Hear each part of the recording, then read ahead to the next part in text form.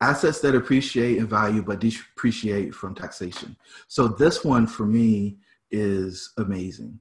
So if you're running your property, I don't want to say right, but if it's running well, you can cash flow. So you can actually make money off the property on a monthly basis. And when you get to your taxes at the end of the year, still show a loss. And there's a number of different ways to get through that: cost segregation, just general depreciation, bonus depreciation with the new tax law. And by no means am I a CPA, but there's a lot of different tax advantages that you can take care of when it comes to, these larger properties and being able to show the depreciation on the schedule. And the great part, I think, about the commercial thing that you can't see in residential is you're not just stuck with that 27 and a half year depreciation schedule that you get in residential.